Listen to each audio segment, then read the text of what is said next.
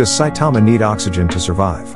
When Buros punched Saitama to space, Saitama takes a long time to realize that he is in space and then tries to hold his breath. As you know, humans can't hold their breath in space. If you do, your lungs will explode because of the pressure.